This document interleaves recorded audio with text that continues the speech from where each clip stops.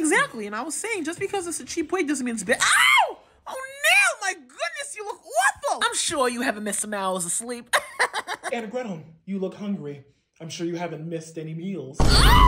Wait, no bubbly popped? Worse, he's sleep deprived. Ooh. Yo, cuz, why you gotta be so cranky, man? It's not our fault you lost some sleep. Why did you get arrested so much you have a timeshare in the county detention center? What? Why do we have to make a Free My Cousin's lawyer's t-shirt since you're a nightmare to represent? Why did you get banned from GoFundMe since you took the last $23 from your potential cellmate's commissary that was for your attorney fees and decided to buy a breakfast bagel and some fake slides that says gotcha instead of Gucci on it? Oh my God. Poor decision making. Call an ambulance, he got another body. Uncle O'Neill, since you went to the Beyonce concert, can you take me? No. But it's for the... No! But if you... No!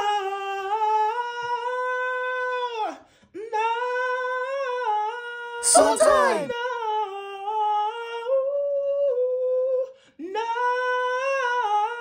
But Uncle O'Neill... No! Big finish.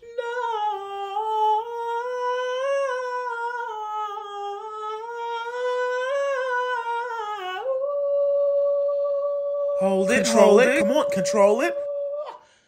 I said no. Now he said we got Beyonce at home.